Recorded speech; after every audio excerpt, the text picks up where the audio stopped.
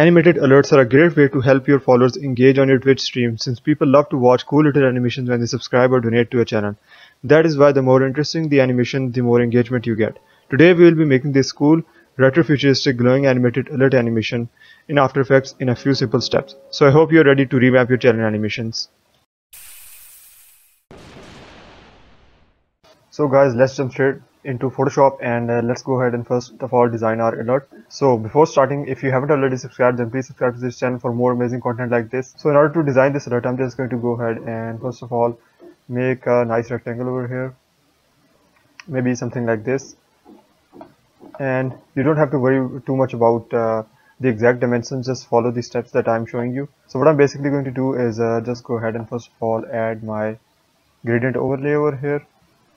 I'm going to go with a, let's say, 45-degree gradient, and I'm going to select my colors over here with black at the end and in the middle. Okay, and let's just go ahead and increase this scale to let's say maximum, and I think I'm happy with this. So what I'm also going to do is add a new stroke over here, and for this stroke let's just say I selected a color something like dark red or maroon over here.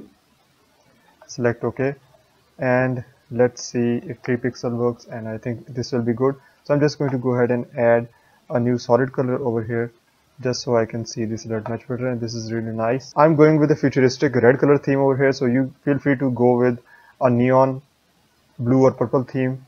So I'm just going to go ahead and press Ctrl T on this and just skew this a little bit. By holding down Ctrl, I'm just going to move this, and by holding down Shift, I can just drag this over here. So let's just give it a little bit angular shape just like this, and I think I'm happy with this. So another thing that I'm going to do is just go ahead and create a new layer over here, and I'm just going to go ahead and create a triangle over here. So by selecting this polygon tool, I'm going to click once over here and select 3 sides for this. Select OK. So now I have this polygon, and what I'm actually going to do is select this one once again, select the fill as none, and select the stroke as the one previously selected.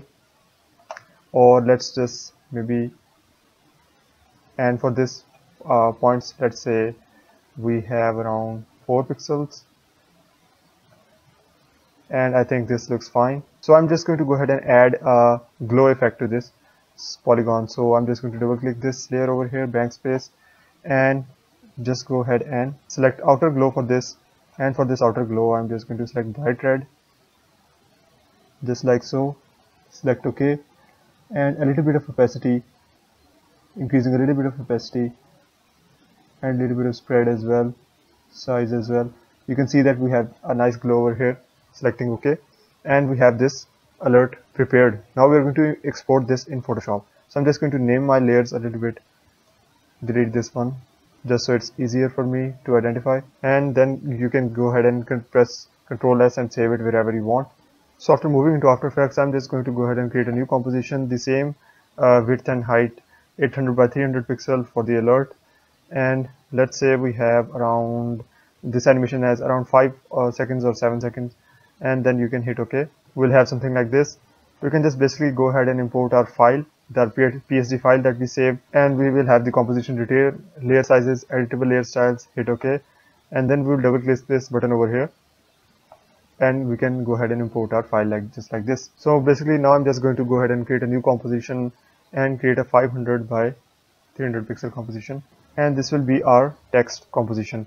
So let's just go ahead and add a new layer, text layer, and let's just go ahead and write the information that you want, new follower or new subscriber, anything that you want. So I'm going to change a few settings over here just by decreasing this, just like so, and going ahead and selecting a new font for this. So you can select any thin futuristic font.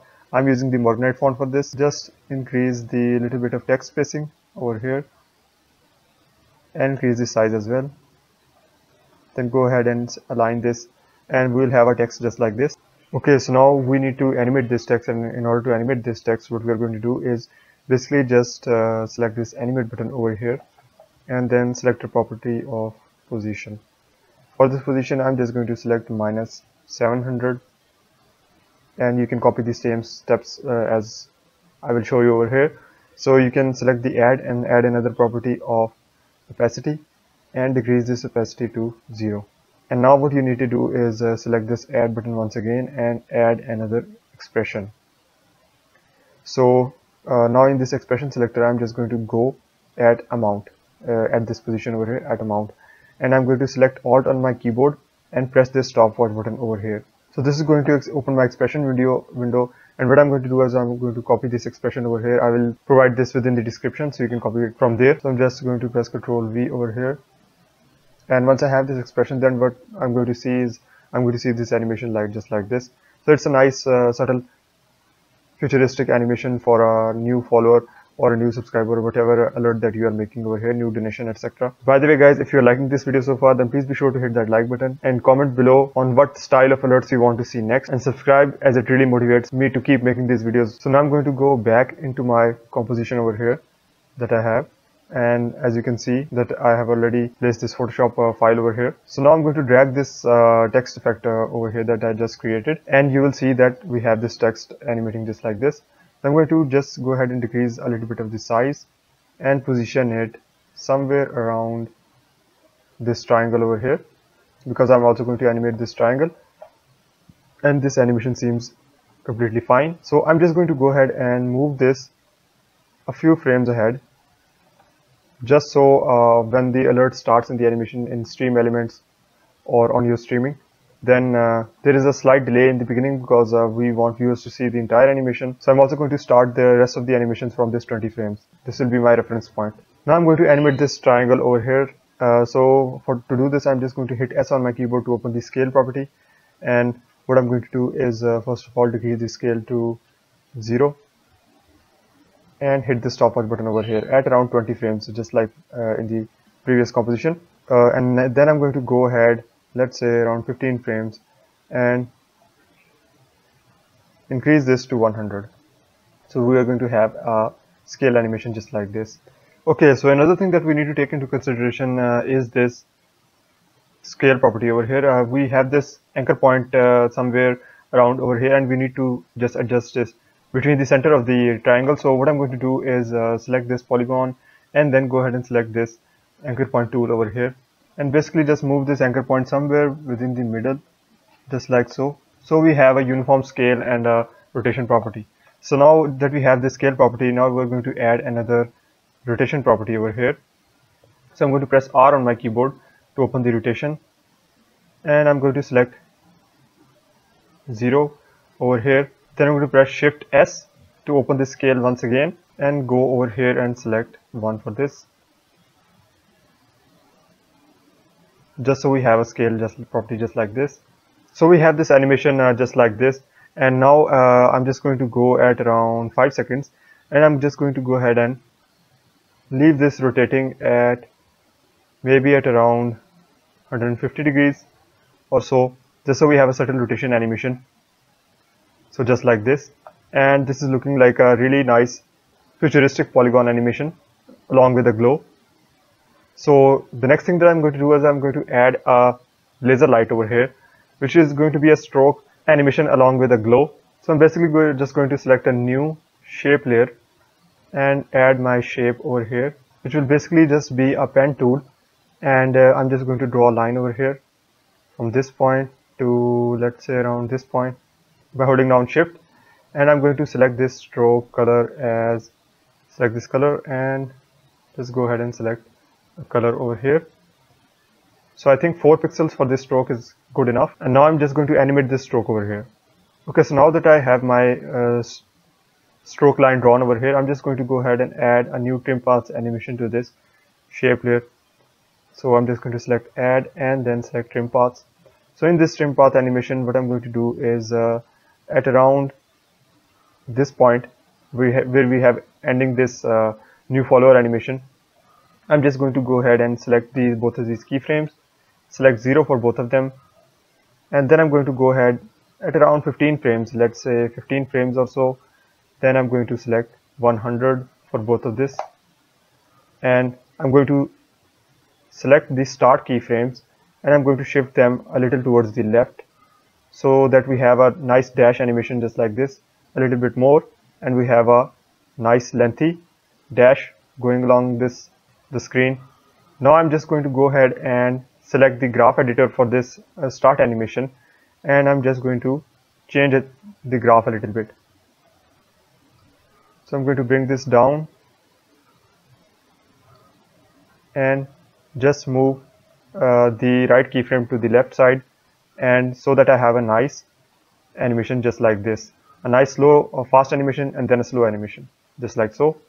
I'm going to close this graph editor. So by the way, if you do not see this graph over here, then you can right click and select edit speed graph. I'm going to close this graph editor over here, and then I'm just going to go ahead and add the glow animation right now. So once we have this over here, I'm just going to go into effects and presets, type in glow.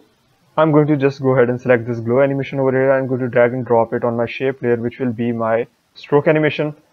So I think I'm just going to go ahead and increase the glow intensity and a little bit of the glow radius. I'm going to press Ctrl D on this glow, and this will duplicate the effect.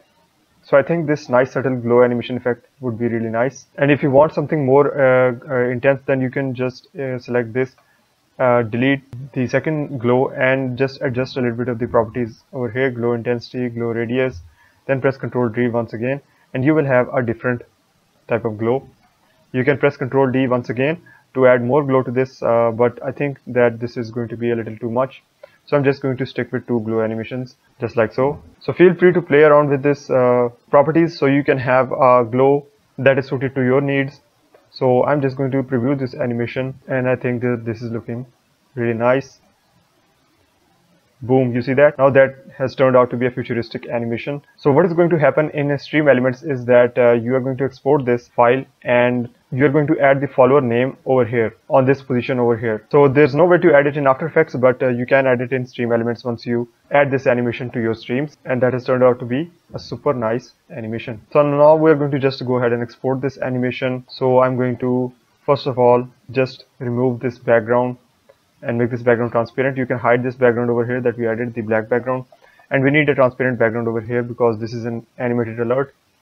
So I'm going to select File, Export, Add to Render Queue, and in this lossless setting I'm going to select this QuickTime and RGB plus alpha. You can also select AVI because it's also transparent alpha animation. Select OK, and this is your destination, and then you can just go ahead and select render for this. So guys, thanks so much for watching this video. Let me know in the comments what you want to see next, or any other Twitch animations or recommendations that you want to add.